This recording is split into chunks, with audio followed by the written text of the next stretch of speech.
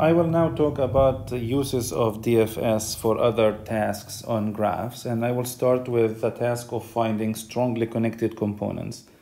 Okay, strongly connected components, which is a concept that applies to directed graphs. Okay, in undirected graphs, we talk about connected components. In directed graphs, we talk about strongly connected components. Both of them were defined when we talked about graphs in Component 82. But as a reminder, if I give you a directed graph, then a maximal subset of nodes in that graph, such that there is a path from every node to every other node in that subset, is called a strongly connected component. Okay? Let us actually illustrate it easily with some graph here. So suppose I have A, B, C, and D. And let the edges be like this. A to B, we have B to C, and we have C to A. So if you look at this graph here, I'm asking, can you find me maximal, which means that sets of nodes, you cannot add anything to them, maximal sets of nodes such that there is a path between every pair of nodes in that set. Now, if you think about, let's say, suppose you say, okay, AB is not a maximal set of nodes such that there is a path between every two nodes. Because if you look at AB by themselves, there is an edge from a path from A to B. If we think about C, it's also, we have a path from B to A, but that's not maximal because ABC is a set that contains AB and has a path between every two nodes there. There is a path from A to C, from A to B, from B to C, B to A, from C to A, C to B. If we add D, it becomes a problem. A, B, C, D is not a strongly connected component because there is a path from A to D, there is a path from B to D, there is a path from C to D. However, there is no path from D to A or to B or to C.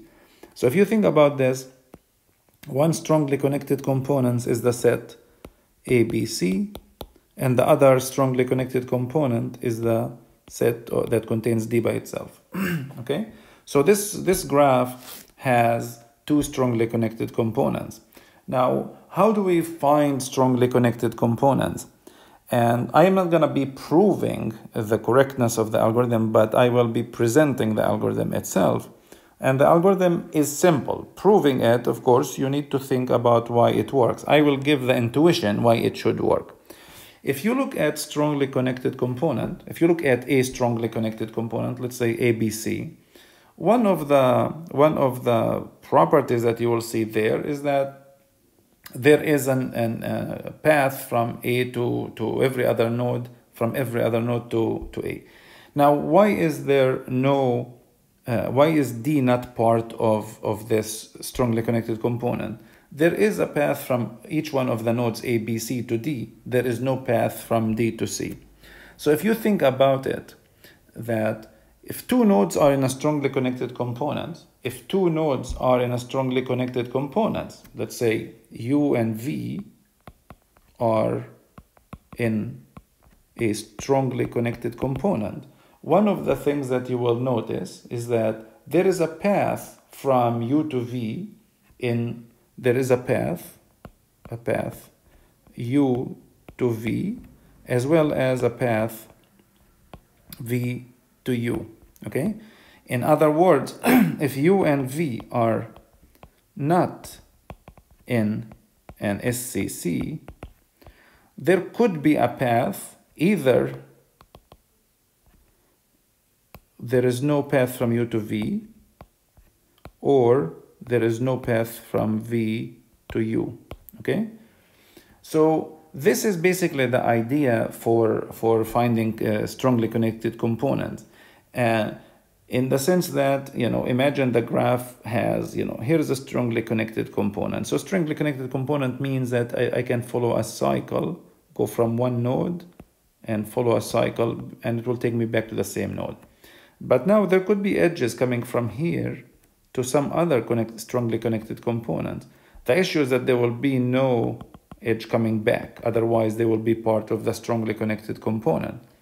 So the way the algorithm will work is, let's run DFS from a node. and find all the nodes that are reachable from it. Okay, so if I take node U here, I say, let me find all the nodes that are reachable from U. So I will find everything actually on this graph in this case, because everything seems to be reachable from U. But now how do I know that this component and this component should be separated because there's no path from them back to U? Now, think about looking at the graph in a reversed order and think about, can I go from a node somewhere here back to U? The answer is no. And this is exactly the idea of the algorithm for finding strongly connected component. We run DFS twice, once on the graph itself, once on the reverse of the graph, and look at certain properties of that. Okay, so the way the algorithm will work for finding strongly connected components, so let's say compute strongly connected components of G, the way it will work is, step 1, it will perform DFS on G, and from this we will have the finish time of every node, right? We will have, because it gives us the discovery time, it will give us the finish time of all the nodes here. 2, we will construct the reverse of the graph. Okay, so we call this GR, which is the graph on the same set of nodes but with the edges reversed. Every edge from U to V, we put it back from V to U. Okay, and 3 is we run DFS. We run DFS on this reverse graph, but not arbitrarily, starting the search from the highest numbered node. Okay, starting from the node with the highest finish time. Okay, it works as exactly the way we did DFS here, but instead of saying start from an arbitrary node in step 3, no, start from the node that has the highest finish time.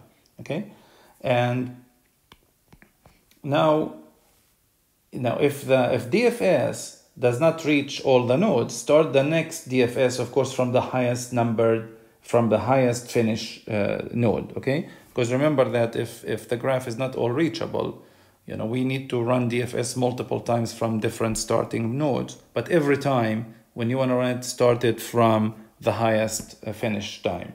Okay, now the last point is that each tree in the forest, in the resulting forest,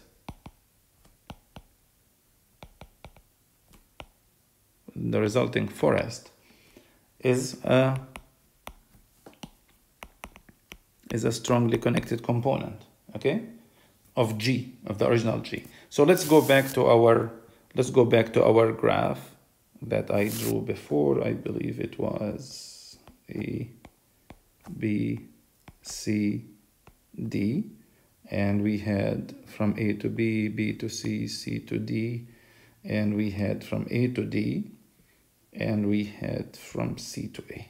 I believe this was the graph. So we first want to run DFS on this graph, and I remind you that the way DFS is going to run and label the nodes is that it's going to say visit node 1 first, then you go to B, then you go from B, you go to C. From C, of course, you can go to A, but A is visited. We don't do that. We go to D. So D is visited as in time stamp 4. In terms of finish time, D has no neighbors, so D is finished. I go back to C. C is finished. All the neighbors have been visited. It's 6. I go back to B. All the neighbors have been visited. It's finished at time 7. I go back to A. All the neighbors have been dealt with, visited. Its finish time is 8. So if you look at this, A has the highest finish time, followed by B, followed by C, followed by D. So this is the first step of the algorithm. Okay, this is the first step. In the second step, we said, let's build the reverse of this graph. So we have A, B, C, and D, but let's reverse all the edges here. Okay, so it becomes like this. This is the reverse. But just remember that in terms of finish time, this was finished last, this was finished second before last, and then 6 and 5. Okay, so A, then B, then C, and D.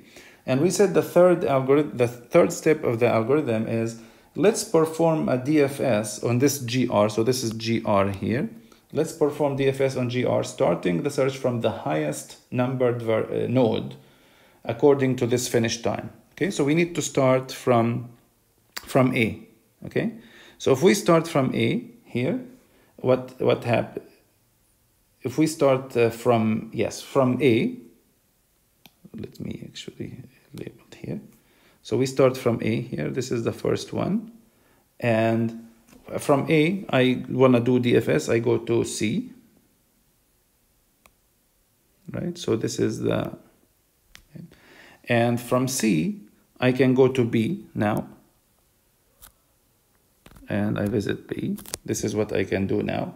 I am done with this now, right? Because the neighbor of B is A and it's been visited. So this is part. So this is one of the trees in the forest. A goes to C and goes to B. This is a tree in the forest. Then after that, I go to node D and do DFS on it. If I do DFS on it, notice that I will not be using any of the two edges because both C and A have been visited. In fact, D will have this cross edge to A, and it will have a cross edge to C.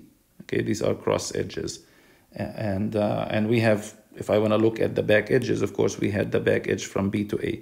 So if you look at the fourth step in the algorithm, said that every tree in the DFS forest on GR is a strongly connected component.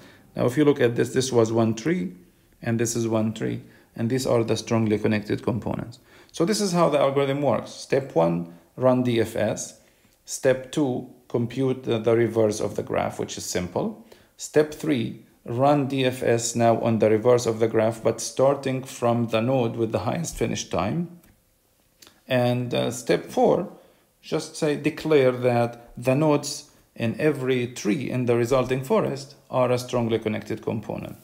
What is the running time of this algorithm? The first step, we need to run DFS. It's O of M. Okay, let me assume M is greater than N. Let me drop the N here, O of M. If I want to compute the reverse, it's O of M because I need to go through every edge and reverse it. I want to run DFS again, it's O of M. And then the result is just I spit out the trees. It's O of M as well. So this is an O of M algorithm for computing the strongly connected components of a graph. Okay. Now, you should be able to prove that this is correct, but remember that really the intuition behind this algorithm is that if you give me two nodes U and V, and they are in the same strongly connected component, there should be a path in G from U to V and from V to U, and this is where reversing the graph should work, because if U and V are not in a strongly connected component, and there is a path only from U to V, but not from V to U, then we are not going to be able to find that. Okay, so this is the algorithm for finding strongly connected components using DFS as the foundational piece, or as the corner piece of the algorithm, and we get it in O of M running time.